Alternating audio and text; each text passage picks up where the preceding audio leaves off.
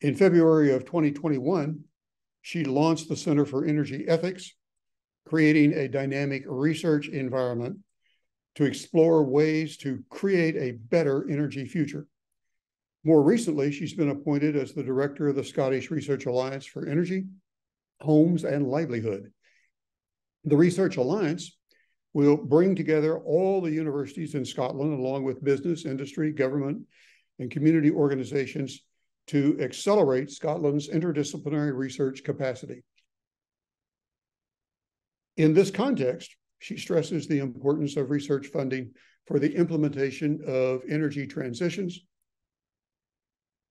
Mette High is also winding up her European Research Council funded project on the ethics of oil, finance, moralities, and environmental politics in the global oil economy. Based on multiple ethnographic studies, this 6-year project involved a 10-person research team to examine how people in the oil economy make financial and ethical valuations of oil. The project brings an anthropological sensitivity to issues of money, energy, and climate change, and provides a framework for the investigation of how oil valuations relate to political reforms and new climate initiatives. As an anthropologist, Mette High's field research has been in Mongolia and Colorado, my home state. It actually turns out that Mette and I had met back in 2016 or 2017. I didn't quite remember. I thought we had met, but when we saw each other, she reminded me where we had drinks somewhere. She focuses on questions of ethics and economic life. In 2008, she received her PhD in social anthropology from Cambridge for her research in Mongolia. There, she studied the involvement of Buddhist monks in a countrywide gold rush. In this project, she examined the institutionalization of religious practice and self-transformational ethics in the context of a booming gold mining industry and dramatic political reform. Then she was funded by the Leverhulme Trust to carry out a 3-year research project in Colorado, focusing on the technology of hydraulic fracking. Her fieldwork with on-site crew and executives in company headquarters informed her interest in topics such as energy industries, commodity markets, and global finance calculation and risk. Underlying all her research projects, where money, metals, and energy travel far beyond national borders, is a desire to understand how global economic processes intersect with intimate moral views. In addition to her academic publications, such as 2 different special issues, she's also published 2 different special issues on the topic of energy ethics, edited together with another one of my colleagues, Jessica Smith at the Colorado School of Mines. She's been cultivating interdisciplinary engagements with artists and filmmakers, as well as by serving as a co-chair for Research and Environmental Sustainability Board and screening committee members for the St. Andrews Prize for the Environment. Mette High is currently writing a new book with the working title, Relentless Optimism, Oil, Money, and Entrepreneurial Capitalism. On this note, she's with us today to share some insights about her longstanding research in Colorado. Her lecture is entitled, Do You Really Not Know That? Energy Ethics and the Matter of Facts in the U.S. Oil and Gas Industry. Mette, I give it to you. Thank you so much, Carl, for that. We have an echo here. I'll turn mine off. I'm off. Okay, Giovanni, I don't know how you want us to do this.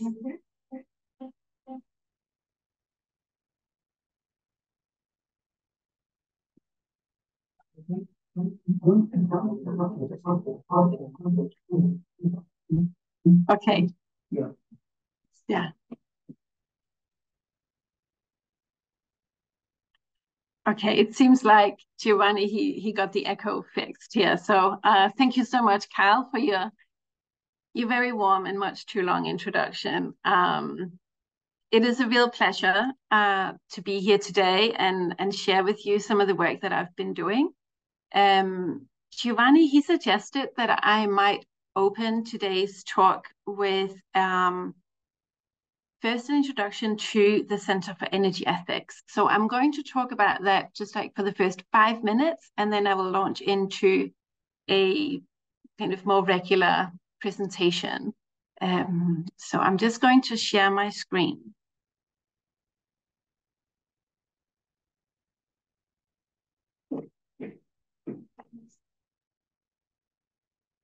Coming up. Now we can see it.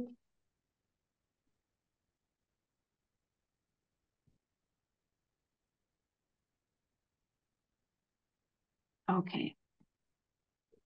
We see the Giovanni, can you let me know if my slideshow shows up all right?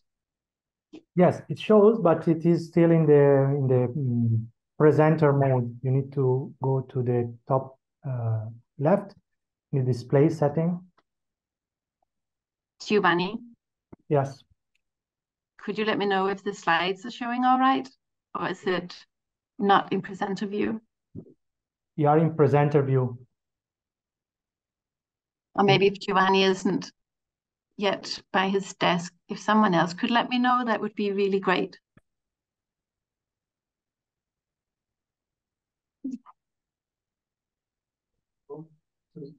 We see this. We don't see that. We have to change it. I don't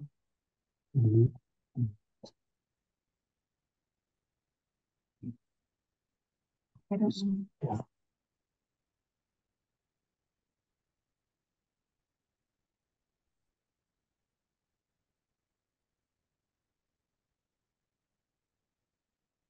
Okay.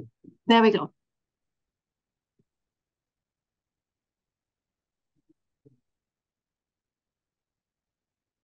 Okay. Right. So the Center for Energy Ethics. As Carl, he mentioned, we launched it. It's okay, good. Back in February 2021. And I work as an anthropologist at University of St. Andrews. So just kind of setting the scene. University of St. Andrews is one of the UK's oldest universities. And for us, it's a relatively small university when it comes to how many students we have. We are about 10,000 students.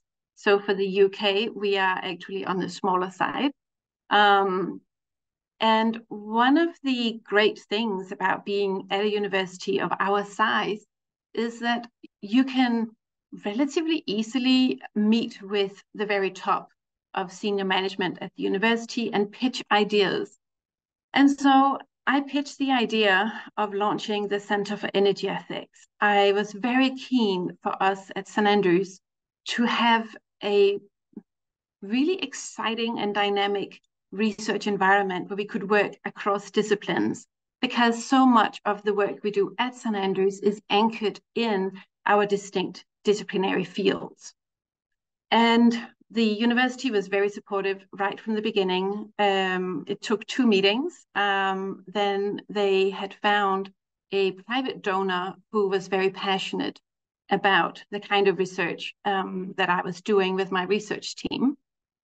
And the private donor kind of got the idea of launching a new research center that is the first focus for us is on excellent research, really just creating a good, supportive, nurturing, exciting environment where we can work and work together and really build these collaborative teams.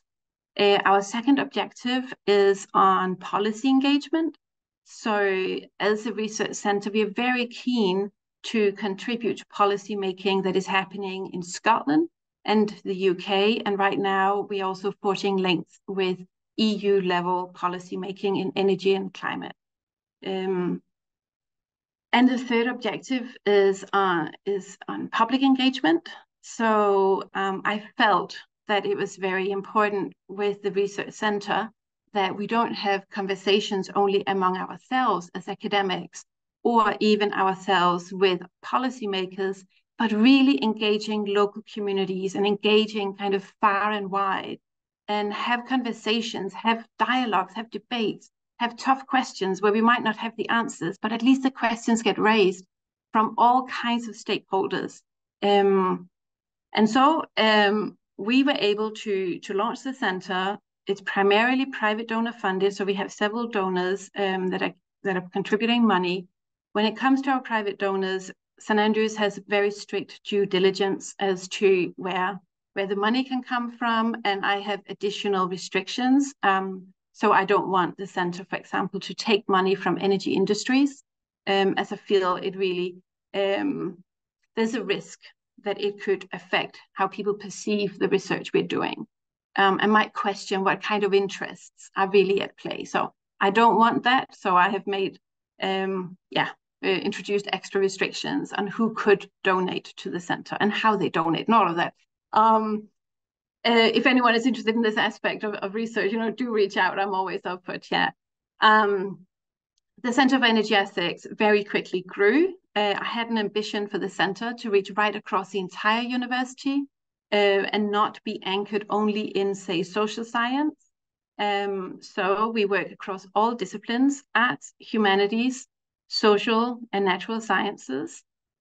At St. Andrews, the center involves 58 researchers. And then we have also opened up the center worldwide to affiliated researchers and practitioners. We have a lot of artists also involved in the center. So at the very core, we have interdisciplinarity.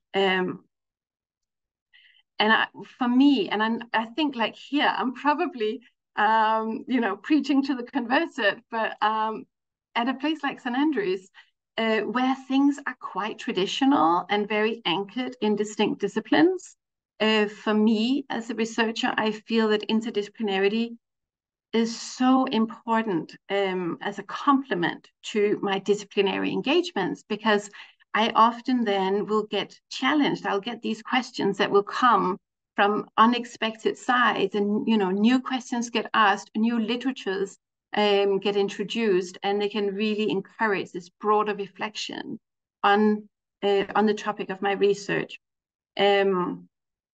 And then I have here on this slide, the second point for me about interdisciplinarity is it also just opens us up at the very core to a broader engagement, where we might think about not just engaging with other academics, but really truly engaging across societies, involving multiple stakeholders, and have that crucial global perspective. If you're working on topics of energy, climate change, and like in my case, where I'm becoming increasingly involved in like net zero policy work, having a global perspective, I think is more important than ever. To give you a flavor of what goes on at the center, we have a lot of events. So we are at the moment organizing and hosting about 35 events a year. Inclusivity, accessibility is very important at the center. That means that almost all our events are available as hybrid events, so that we can open our doors to the world and not only be accessible to those who happen to be in our corner of Scotland. As a result, the Centre for Energy Ethics is a truly global research centre, and we have a very strong following in Sub-Saharan Africa, in the Middle East, places where we know in the UK it would be very difficult for people to afford to travel, never mind if they want to travel. And thirdly, visa restrictions means that now that we can have conversations virtually, we can engage with our collaborators worldwide, independently of practical issues such as visas that are a true hindrance for many researchers. Our program is very broad, so this just gives you a little sense. This is not even all our events for November. I had to cut it down so I could fit it to the slide. And you will see here like some of the many things, and I'm really inviting all of you to get involved in the center and make it your space too. We have a weekly newsletter that goes out, so please do sign up. We have things like a blog where you can contribute. These are relatively short pieces, and it's just a great way of sharing your research in a more informal way. We have visiting fellowships, so you can come and join us physically at St. Andrews, both as a student or as a member of staff. We host a range of grants. At St. Andrews, we're able to host a lot of different postdocs. I've just put here some of them. But yeah, there's a lot more. So please just follow up, send me an email if interested. Here you have our website. So as I said, please come join us.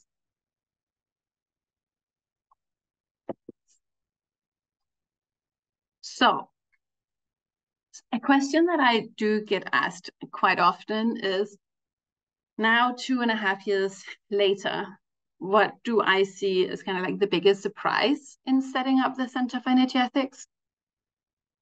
And that surprise for me has a lot to do with the environment that St. Andrews is, and probably the broader research environment of the UK.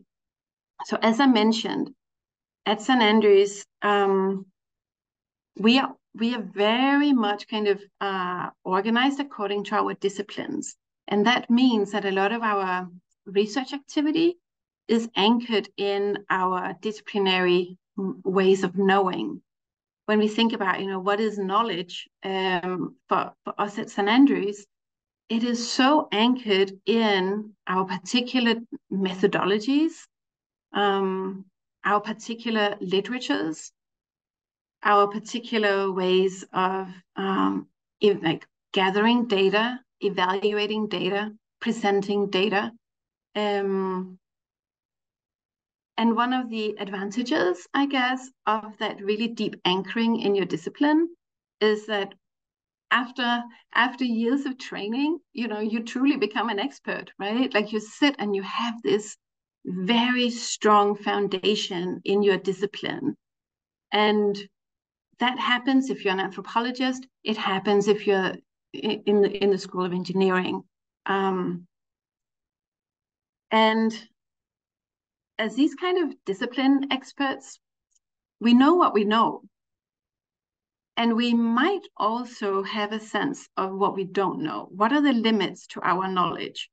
When is it that we feel that these conversations are brought to the very edge of our knowledge, and we might get into conversations where we don't know, and we have to admit that we don't know? And when we have to admit that we don't know, it might feel like I've been caught. I should know this. I should know this article. I should know this publication. I should know this author. Or it might feel like almost like evidence of ignorance, a superficial level of knowledge. And these are not comfortable spaces, right? If you are being kind of habituated into an expert position of knowledge production. And what has been interesting with the Center for Energy Ethics is the biggest challenge has not been fundraising, which is like a key job for me as director of the center. It's also not developing a great pipeline of events or new initiatives. Like we have that in spades. We have an abundance of great ideas, and we are able to translate a lot of ideas into practice. The biggest challenge has been to make our researchers comfortable with not knowing. Like that is, for me, the biggest challenge that we have at the Center for Energy Ethics. And that's part of the title for today's talk, right? Like that question of, like, do you really not know that, right? Like that kind of question will come up.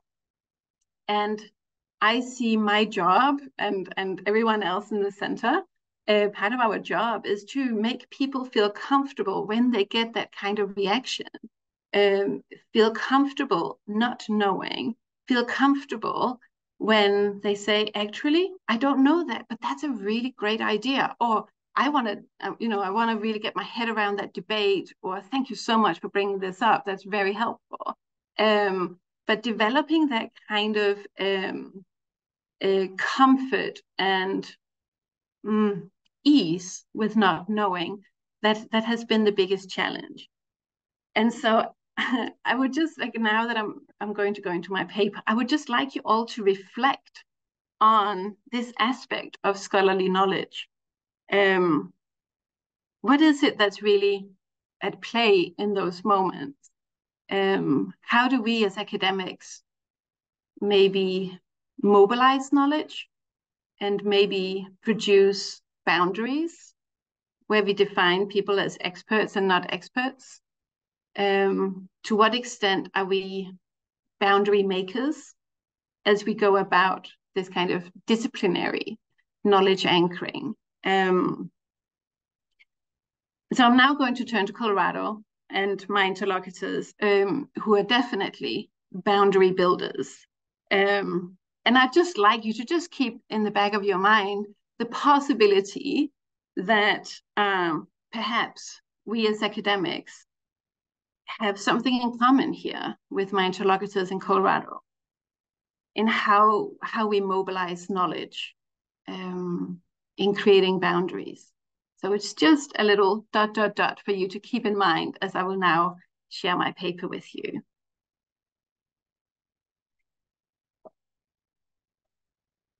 So the paper is called The Matter of Facts in the US Oil and Gas Industry. And I'd like to just put a disclaimer. This is very much work in progress, and it's a very particular perspective that you are now going to get on the oil and gas industry. I am not trying to share here with you super polished work, so please bear with me. And I very much look forward to any comments or suggestions you might have. So it was a cold autumn day, and the wind blew in heavy gusts through the wind tunnels created by the tall office buildings in downtown Denver. I was in the corporate heart of the city, searching for the headquarters of a leading provider of specialty equipment and services to those exploring for and producing oil and gas in the United States.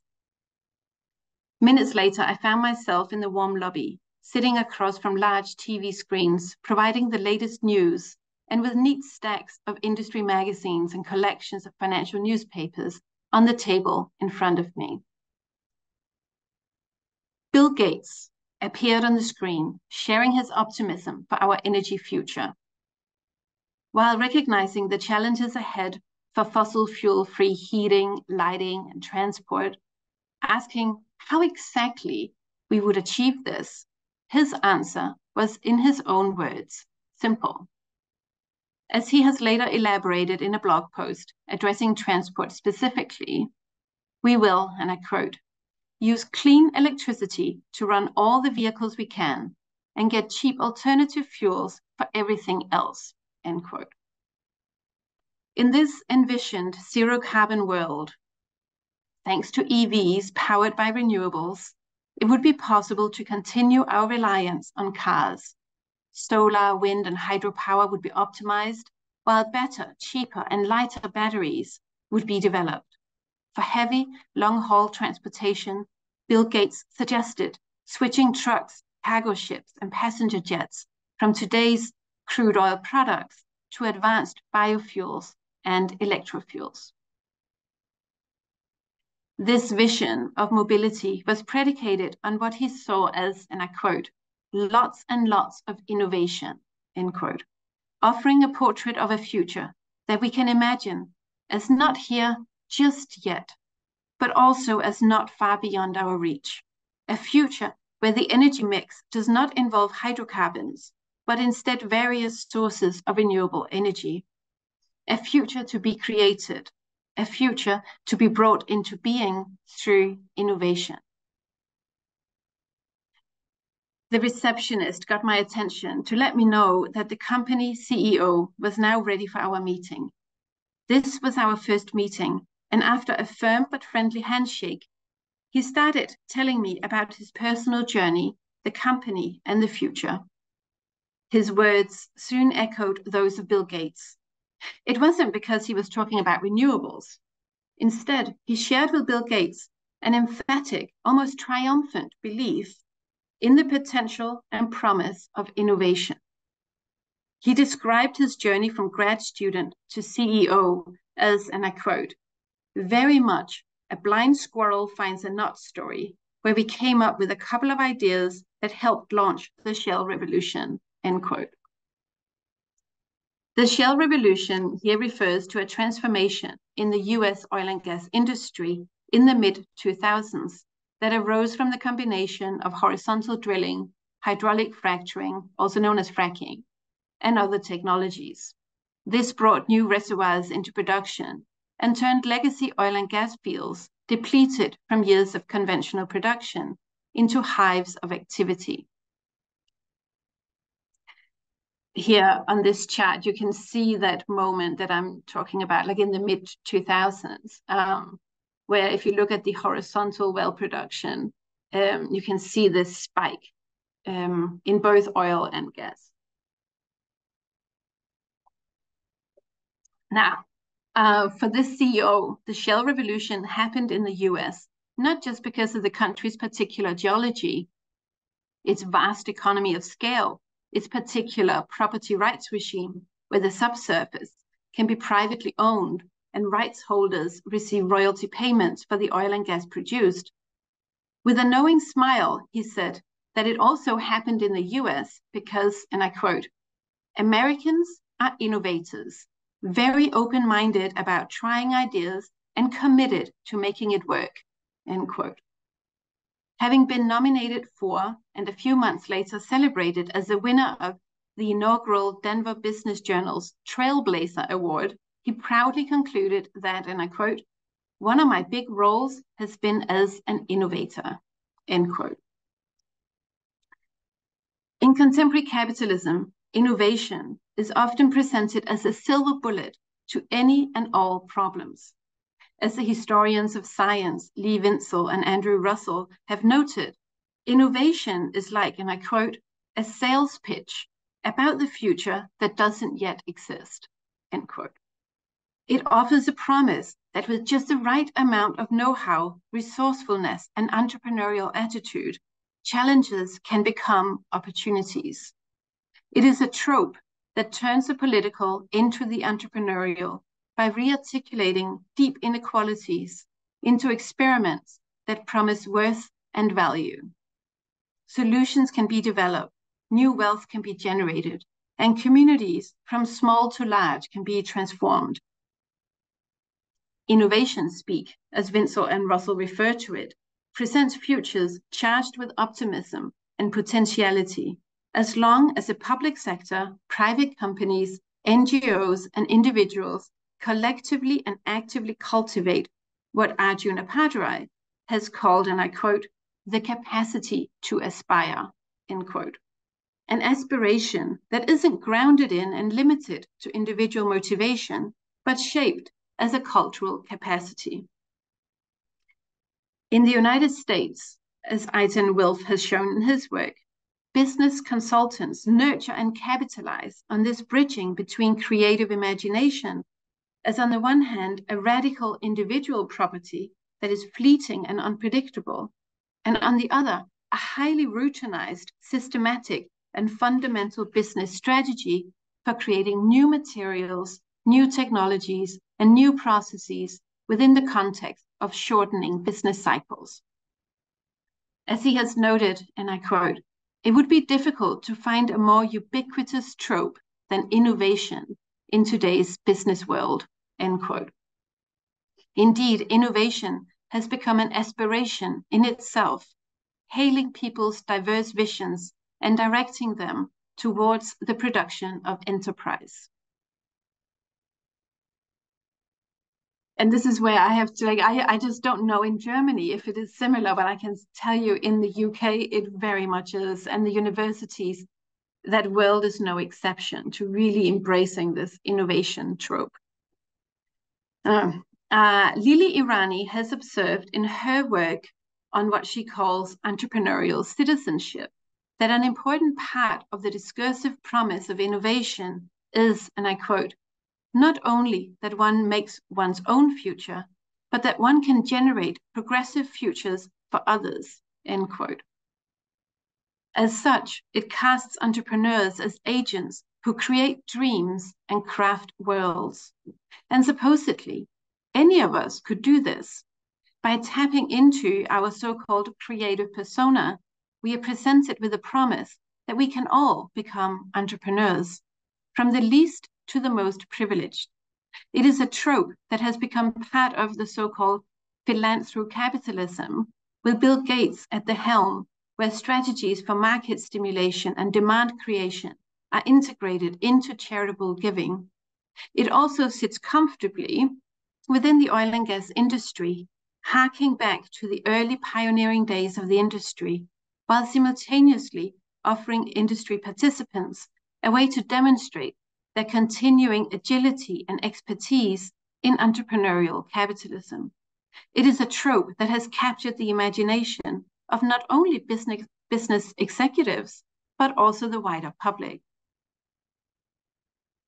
To see energy futures as emerging from and requiring innovation is thus hardly surprising. New materials, technologies, and processes will be required to bring about the change that is envisioned. Additionally, it is also a moment in time when this so-called innovation speak is ubiquitous. Interestingly, according to a recent article in The Atlantic, and I quote, "Although actual innovation might be in decline, mentions of innovation are resurgent. We just can't stop talking about it," end quote. And the Harvard Business Review has made a plea that we simply, quote, "stop calling it innovation," end quote.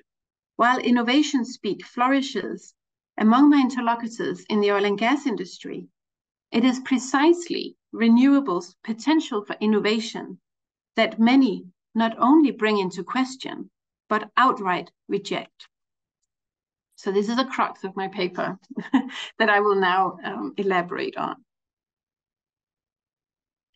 In this paper, I will examine how oil and gas industry participants in Colorado reflect on the potential energy mix of the future. As producers of oil and gas, which they describe as cheap, dense, and reliable, they position themselves as responsible for what can be achieved through decades of concerted scientific experimentation and innovation. For them, the energy mix on which we have come to rely crystallizes the successful conjoining of the early day oil prospectors' risk-taking and decades of geoscientific and engineering knowledge. This entrepreneurial ethos is promulgated through its close association with and connection to what I'm calling the field, the very sites of oil production, sites where oil is a visible and material, tangible and observable presence. In Colorado, most of my interlocutors work for small to medium-sized oil and gas companies. So these are not the Chevrons, the ExxonMobils, the BPs, or the Equinors, but rather the prospector-spirited smaller endeavors where the field is not far from view. As I will show, many of my interlocutors dismiss and reject renewable energy imaginaries, like the one presented by Bill Gates. They mock and ridicule these energy scenarios, scorning them for being, in their words, and I quote, "factually impossible," end quote, and therefore ultimately irresponsible. While oil and gas industry participants see their own industry as a responsible and proven agent of innovation with more than a century of history behind them, they deem renewable energy industries devoid of such potential for innovation. Exploring these mocking dismissals, I will show how the trope of innovation is mobilized to make moral claims about energy futures. At a time when companies must orchestrate and anticipate market changes by generating a constant stream of new products, new technologies, and new services, business innovation is not only a key component in contemporary capitalism. I suggest it is also a powerful moral commentary on who is seen to deserve to play a key role in future configurations of life.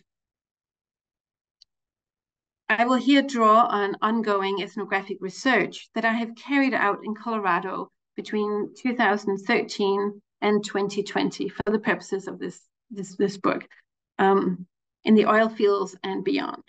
In Weld County, home to more than 22,000 active oil and gas wells, fieldwork has taken me into the offices of landmen who negotiate and acquire mineral rights leases to the land where operations are planned and carried out.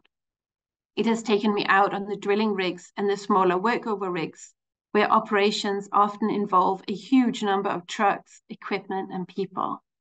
It has taken me into the cruise shops, where trucks and equipment are based and health and safety training is carried out, as well as to the producing operators, field officers in the county seat of Greeley, where wells are monitored digitally and engineers are on constant standby.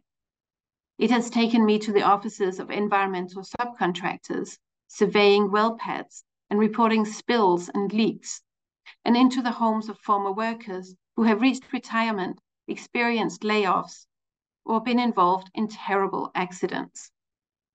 It has taken me into the executive headquarters in Denver and up to the top floors of corporate governance with its presidents, CEOs, and boards of directors, as well as into the private equity firms and private investor firms located nearby. My hosts have let me into the workspaces and to the events that take place there. Sometimes they have given me an office. Other times, they have let me shadow them as they go about their workday. I have been on site when starting drilling, and we've gone together to the local hole-in-the-wall eateries for cheap tacos and iced tea.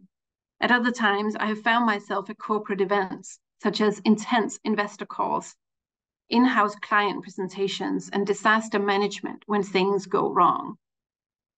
Beyond these workspaces, fieldwork has also taken me to family barbecues, dinners, dog walks in the evening, church services on Sundays, and whatever else forms part of my interlocutors' everyday lives. This participant observation, along with interviews, form the basis for this chapter. So the next section is entitled Towards a Green Colorado. My fieldwork has coincided with much political upheaval, both across the state and at a federal level. In January 2019, Governor Jared Polis took office, and many in the oil and gas industry joked that Colorado was now going to be run by Boulder, a nearby town that one of my interlocutors described as, and I quote, pretentiously liberal, end quote. Another saw Boulder as a local version of what he called, and I quote, hippie, free-thinking and anti-oil California, end quote. Political reforms have introduced greater regulation of oil and gas exploration and production, as well as increased non-industry representation in state-level oil and gas monitoring bodies. Local public hearings on the implementation of new Senate bills have brought those for and those against hydrocarbons into shared politicized spaces, making one of my interlocutors comment how, and I quote, under Polis, oil and gas have become extremely politicized, much more than before. He developed this Senate Bill 181 for the Boulder counties of the world. It was not developed for Weld County, end quote. With a mission to make Colorado use 100% renewable energy for its electricity supply by 2040, Governor Polis announced in 2019 that 19 new solar projects were set to begin in Colorado. While this formed part of a larger plan towards an energy transition away from hydrocarbons, my interlocutors responded dismissively. As one of them said, I quote, I'm puzzled that the governor would be taking victory laps on this announcement. The projects will supply just 0.2% of annual power demand in Boulder County. In total, the 19 projects will supply just 0.04% of state power demand. I'm proud of what I do and the energy oil and gas supply. For scale, the total energy production projected for these 19 solar projects over 20 years is equivalent to the energy produced by one horizontal well drilled by our company in rural Well County in just 3 years, end quote. One of the other guys replied, and I quote, "Holy smokes, that's a bubble buster. I wonder how much land is wasted by these so-called projects. Plus the life of these things is only about 20 to 25 years, assuming no hail damage, and then it's off to the dump as toxic waste. Not very green," end quote. A third guy joined the banter and commented, quote, "If you just want to employ people, the solar industry is great because it is the least efficient and least productive way to make power. It wouldn't exist without subsidies. Lower productivity equates to lower, not higher, standards of living. He's just selling BS and rhetoric because this will make the left feel good. Obviously, it's about politics and not real business like ours. Like we actually have to make the numbers work for us," end quote. A few days later, I was catching up with one of the guys again, just one-on-one. He brought up the solar projects and said, and I quote, "You know, Polis put on his social media that he was really proud, having just green-lighted 19 solar projects? That was apparently his so-called green Colorado economy. He has this big, long soapbox message about how solar panels, these 19 projects, are a wave of the future. Then when you look at the amount of energy that they would produce, it's nothing. One well here in Colorado, online for 3 years, produces more energy. Just one well produces more energy in 3 years than all those 19 projects over a 20-year span. That's real. There's a huge delta in the energy density that comes out of solar. It has no future," end quote. The sentiment that renewables, not just solar, has no future was commonly voiced across the echelons of the industry. Renewables' lower energy densities were presented as a fact that spoke for itself. As one said, and I quote, "Facts don't discriminate. They don't cater to opinion or projections," end quote. Drawing on epistemological registers that position empirical observations as unnegotiable truth claims, this fact of energy density was taken to inform and delimit all aspects of renewable energy. Materials, technologies, and processes were presented as all irrelevant due to the fundamental limit in renewable energy's density. As a result, this made renewables seem devoid of potential for innovation and change. It was as if renewables lacked the potential for optimization, as something that couldn't be improved, couldn't be better harnessed, something that lacked a credible sales pitch for a future that doesn't yet exist. By turning big and broad questions about the future energy mix into specific questions about energy density, my interlocutors were engaged in affirmative acts of boundary making. As in scholarship on the mobilization of facts in US environmental politics, my interlocutors black-boxed issues to try to make them less political.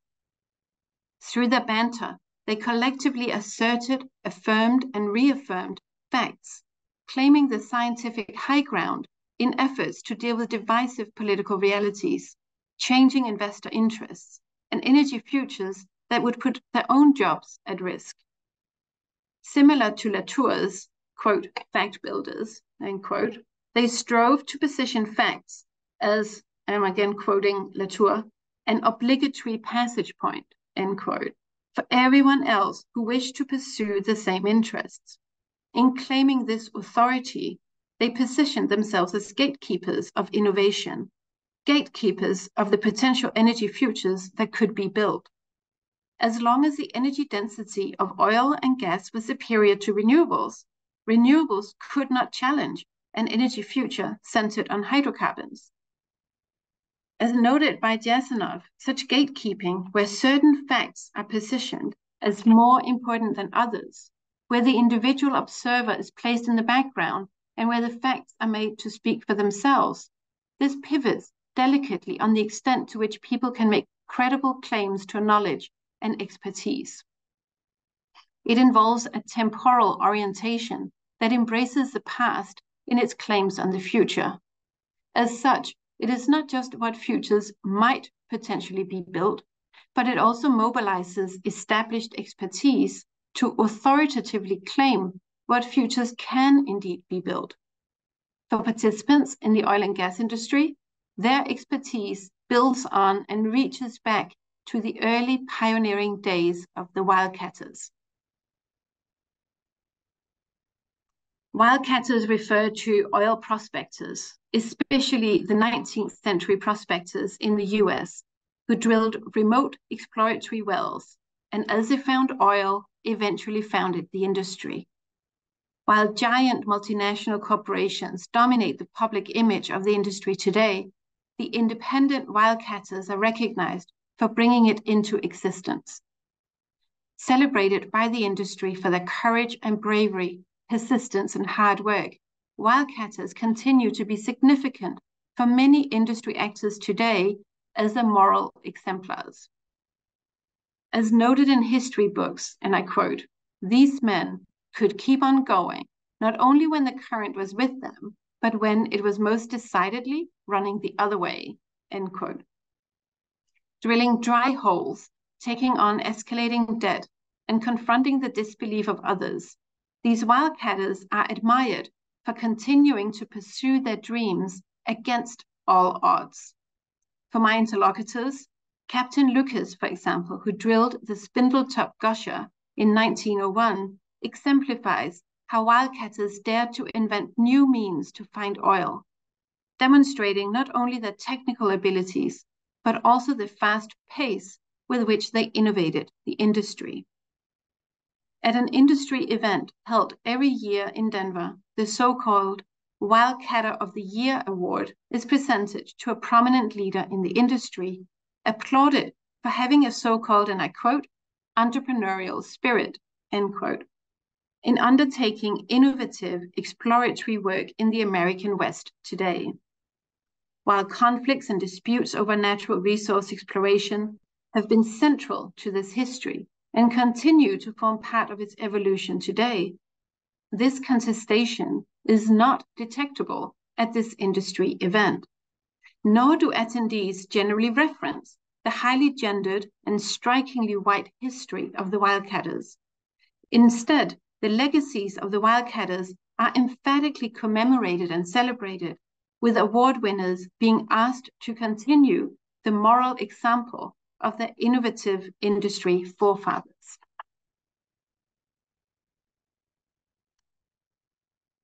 So here on this slide, this is a photo that I've taken from one of these Wildcatter of the Year award ceremonies. Approaching the oil field with an entrepreneurial spirit is thus anchored in the past, providing the proven expertise and insight to be able to today assert authoritatively what is possible and what isn't. For my interlocutors who are strikingly proud of the industry and its ability to continue to innovate, renewable energy scenarios are deemed factually impossible. For them, it simply would not be possible. Contemplating a renewables-only energy imaginary is for them naive and evidence of ignorance. They feel that there's no real question about the possibility of a decarbonized energy future, and as such, any advocacy for renewables can only be based on what they call emotion. And with renewables lacking the potential for innovation, renewable energy futures are not about economics, not about powering the electric vehicles that Bill Gates envisioned, but rather about making us, quote, feel good, end quote. And as such, many of my interlocutors see it as an effective way to win over voters. Frustrated with the governor's and his supporters' short-sightedness, my interlocutors thus deem the green Colorado economy not just an unrealistic plan, but also an irresponsible plan. The next section is entitled No Energy Transition. While my interlocutors in the rejection of renewables drew on and mobilized facts as authoritative truth claims that were presented as if they spoke for themselves, they relied on the same vernacular in the advocacy for oil and gas in our future energy mix. By vernacular, I'm referring to Candice Callison's approach to the so-called communal life of facts, end quote, and how charts, graphs, and quantification more generally are produced and assembled to form a contradistinction seemingly detached from the sticky, messy issues of politics and ethics, operating as a kind of, quote, anti-politics machine, end quote. And this is good old James Ferguson, 1994. Facts were the substance that whisked political realities out of sight, and all the while performed its own politics by persuading oil and gas industry participants of innovation's future path. Their vernacular enabled them to collectively produce not only certainty and optimism in oil and gas's inevitability, but also help them assert their own distance from feel-good politics. When advocating for oil and gas's longevity, my interlocutors thus listed various statistics, such as the continuing sharp increase in global coal production, a global electricity system that is not decarbonizing, not even in the US, and many other figures that evidenced the persistent dominance of fossil fuels in the local, state, federal, and international energy mix. Interlocutors adopted with glee the language of energy transitions, even net zero, to convey hydrocarbons as key to our energy future. An executive who was in sales mode and pitching his vision of our energy future to his team said, and I quote, "The biggest driver of reducing greenhouse gas emissions in the US and globally by far has been natural gas, taking market share away from coal. 60% of US reductions come from that. So natural gas displacing coal, that's a decarbonization step that's meaningful," end quote. An employee laughed and responded, quote, "What about wind turbines? Won't they get us to net zero?" End quote. Around this time, the industry interest group called Energy Strong had shared mocking scenarios on social media that portrayed the state covered in wind turbines, especially Boulder County. The images were accompanied by text saying, quote, "Boulder County, you have 46,000 acres of open space. Why is your county not building the wind turbines you're advocating for? Practice what you preach," end quote. In the meeting, the guy next to me shook his head and just said, quote, "Boulder, NIMBY capital of Colorado," end quote. Another shrugged and remarked, quote, "Economics don't lie. Let's see what happens with no subsidies," end quote. The speaker joined in, quote, "Oh man, this naive and misdirected government belief that somehow a few more solar panels and wind turbines will reduce the demand for oil? They're not. They're simply not. But it's this sort of opposition to oil and gas development that just drives production elsewhere, to other countries. And that doesn't reduce greenhouse gas emissions. People don't understand energy," end quote. The frustration that people don't understand energy forms part of the boundary making, demarcating who's in and who's out of the group. It cements the vernacular as their interpretive framework, defining what evidence matters and why, what does and what should drive action, what gets categorized as knowledge and what doesn't. It highlights a particular kind of energy literacy as their shared mode of apprehending the industry and its critics, the world and its potential futures. Returning to the CEO with which I opened this paper, he recently commented that, and I quote, "Hydrocarbons have gone from 87% of global energy 30 years ago to 84% today. We are not in the middle of an energy transition. We are investing a lot of money in some new energy technologies. Some of this is great, but it's not an energy transition.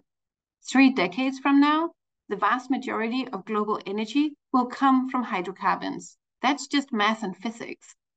So pretending that we are going to quickly transition in a decade or 2 or 3 decades has led to this sort of mainstream belief that we should oppose pipelines.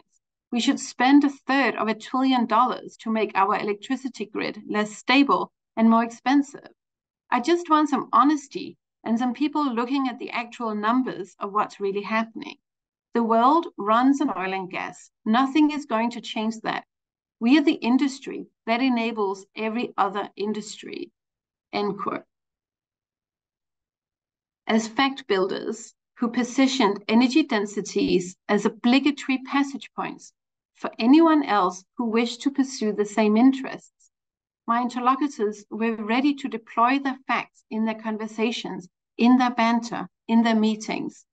They were ready to turn to numbers, charts, and percentages, to build broad narratives, to persuade at any point, while presenting facts as if they spoke for themselves, and using these to declare limits on what challenges could become opportunities, what potentialities could become realities. They partook in the politics of energy under the guise of distanced, fact-based entrepreneurial expertise, proven ever since the wildcatters successfully drilled the first well and brought cheap, dense, and reliable energy to market. So to conclude, one day I sat with a close interlocutor over a cup of coffee and chatted. I remarked that seemed to me a rather conservative view of energy possibilities. I asked, quote, "Is all we can hope for that gas comes to be replaced by coal?" End quote. To which he replied, I quote, "I'm so proud of this industry. Ever since they first struck oil, we've been able to innovate. We have gone against the grain and tried new things. We have failed, most definitely, but we have also learned from our mistakes. We have developed new technologies. I mean, who would have thought that we can now drill down 2 miles and then make laterals that extend for miles? Who would have thought that?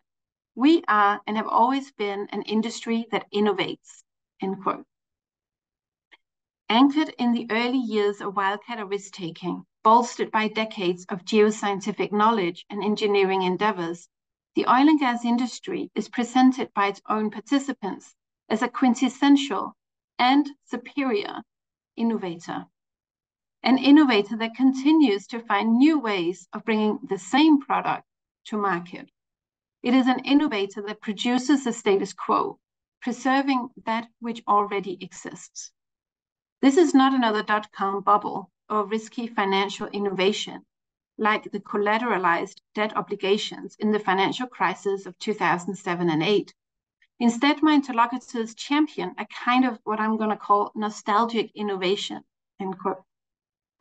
While facing the prospect of becoming a sunset industry, they're putting themselves forward as proven and established entrepreneurs who don't bring new products to market, but instead excel at continuing to generate value from the familiar, from the conventional. In their mocking dismissals of renewables, mobilizing facts to make broad conclusions that renewables have no place other than making the left feel good, my interlocutors bring a particular future into being for themselves. A future that, if changed very little from today, is in their own interest. A future that isn't threatened by questions, by challenges, and by counter-arguments about competing energy regimes. A future in which oil and gas is certain to remain crucial. By focusing on and mobilizing facts, such as energy density, coal consumption, and renewables land use, interlocutors are drawing on and captured by the truth-making potential of facts. They are creatively constructing what is for them their own feel-good future. Thank you.